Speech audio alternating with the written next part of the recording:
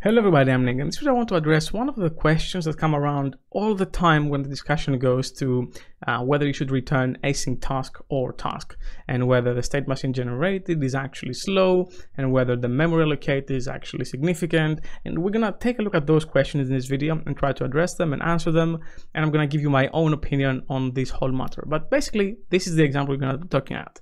You have a very simple public task method that returns a task, and you have the same method, but in this time you have async await.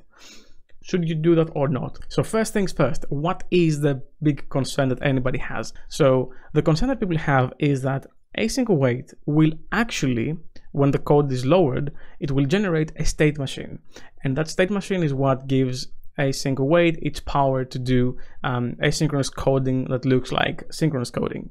The problem is that that involves allocation, obviously the state machine, and potential performance concerns because you have to go through the states. So why not you just omit it and have it like this? And these codes will effectively function the same. They will eventually be awaited. Something down the pipeline will await them, but here you are not awaiting. So this should be faster, right? And maybe it should even allocate less memory. So let's take a look at that. I have here a benchmark that I already created with benchmark.net. If you're not familiar with benchmark.net, I have a video on that. You can click on the top right corner of your screen right now and check it out. And what I'm doing is I have the exact same methods here, and then I have a task that returns a string. And the reason why I'm doing that is because I want to see what's the actual performance degradation without having to worry about the task itself. Like if I do an IO call, you won't see a difference. I can guarantee that, and I actually will prove that later with a significantly smaller example. So what we're trying to see here is what will the actual state machine cost us. So I have two examples, two benchmarks here, which are calling the with and the without async methods, and I'm going to run them now. And I'm also using a memory diagnoser for this, which means we're going to get memory allocations for those executions as well, and we can talk about them when the results are back. So results are back, and as you can see, the getString with await async is more than double the nanoseconds slower. Remember though, nanoseconds, 1 nanosecond is 1,000th of a microsecond, and 1 microsecond is 1,000th of a millisecond. So in order for those to make a difference on the millisecond level, you need 1 million of them, and 1 billion to make a difference on the second level. And you'll see why this isn't significant at all, but for now, let's talk about the one that might be significant, and that is the memory allocated.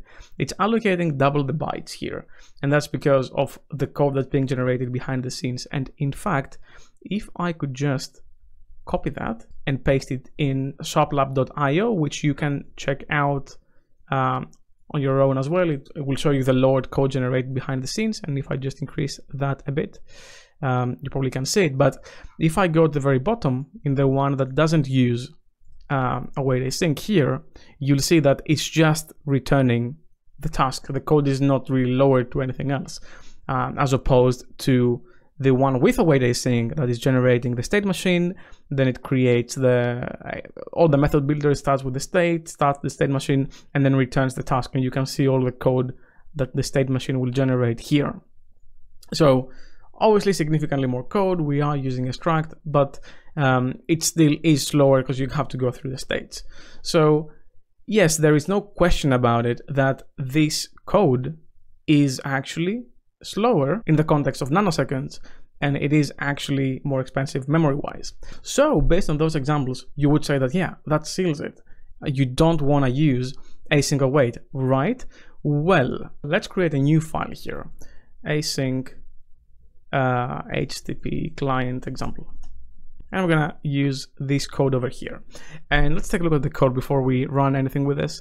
We have an HTTP client, and then we have two methods. One that will try to get a string from the GitHub API, try to get my profile as a string from the GitHub API, and this will try to get it again, but with async await. Now the GitHub API will reject those requests because I'm not using a user agent header. So an exception will be thrown when I call them. Let's take a look at the program.cs. Let me just change this to debug and comment this out. And what I want to do is I want to create that a class. So example equals async HTTP client example. I'm going to use a new here. and I'm gonna say try, not true, try, here we go. And I'm gonna remove the throw. And first I'm gonna, oh, I have to change this to async task, of course. And first I'm gonna say await example dot get string with async. So this one is with async await, and the other one will be without. And remember, this will throw an exception. So I'm going to run this, and hopefully I'm going to print the exception in the description, in the debug box.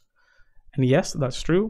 And actually, let me just create a new line between them, because you can't really see what's going on there.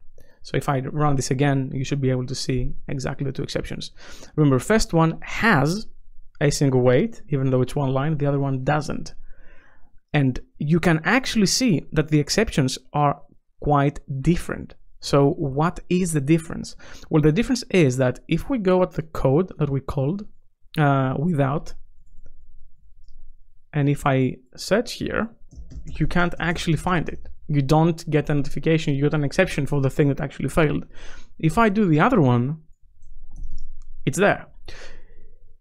This is, for me, the only reason why you should use async await whenever you can, because it will wrap the exception and the thing that threw in the actual task that threw it. Now, what you see here is this get string async core in the one that doesn't have the async await. Do you know where that is? That is within the HTTP client method. So it's not here, it's not here, it's here. So that's where you're actually gonna get the exception. And as you can see, you're not getting this because they are not using async await there, but that's deliberate.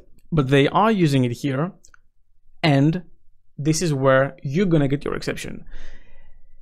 And for me, that's the key. Like 20 nanoseconds per async await that you didn't actually have async await and you didn't generate state machine, it's not worth it. Like, even if you want to make the point for performance, it's still not worth it, because you're gonna save that time when it comes down to debugging and solving this problem in the future. So you really have to weigh the pros and cons. And for me, saving even 1 minute of debugging over 1 minute of processing, yeah, I mean, at the end of the day, you can choose whichever way you want to go with. But for me, I'd rather have it so it makes my debugging and my obviously the logging is better. You can see exactly what went wrong. Here, you don't know what went wrong. You don't know even the line that this actually blew up. You get the async client line. Like here, you don't even get the line that your own code threw. You just have to assume that it's somewhere in the main, and then look at the main and see what happened there. So honestly, my advice would be use it. It makes the code easier to work with as well. And if you don't want to trust me by telling you to use it, David Fowler, software architect in Microsoft, an absolute genius, is also recommending that you should use it. Now, just to make the original point stronger and just to show you why it doesn't actually make a difference, I'm going to create a JSON example here for the benchmarks. And we're going to paste some code, which I'm going to uncomment, and let's take a quick look through that code. So we have an anonymous object here with a bunch of data, and we're going to try to serialize it through a memory stream, which also can be awaitable. And as you can see here, I have two alternatives. I'm awaiting and serializing it, or I'm not awaiting and serializing it, or I'm just async awaiting and serializing it. And it goes into the memory stream, and then we serialize the memory stream to an array of bytes, and then the array of bytes to a string. You can find all this code if you want, the description down below. And we have a Boolean here saying use async method yes or no, and we have again two benchmarks here. So one of them will use the one that doesn't have await async, and one of them will use the one that does have await async, and this should be slower, right? Yes. So let's just add the memory diagnoser as well in here and run those benchmarks. So I'm gonna go to program.cs, I'm gonna comment all that out, and I'm gonna uncomment this, change this to a void, and run this benchmark. Change this to release, sorry. And let's see now something that does more work than just looking at the state machine very isolatedly, in an isolated way, and what the performance looks like on that level. So results are back, and let's see what we have. So the memory difference is not visible because other things load level it and overshadow it greatly. So one point goes away. And as you can see, the one with async await is actually faster than the one without.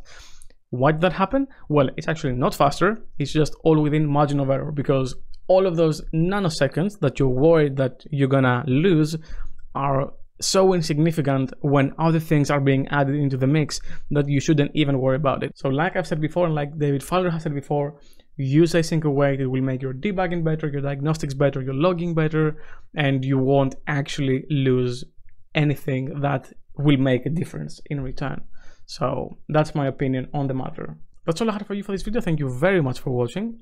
Special thanks to my Patreons for making these videos possible. If you want to support me as well, you're gonna find a link in the description down below. Leave a like if you like this video, subscribe for more content like this, and ring the bell as well. And I'll see you in the next video. Keep coding.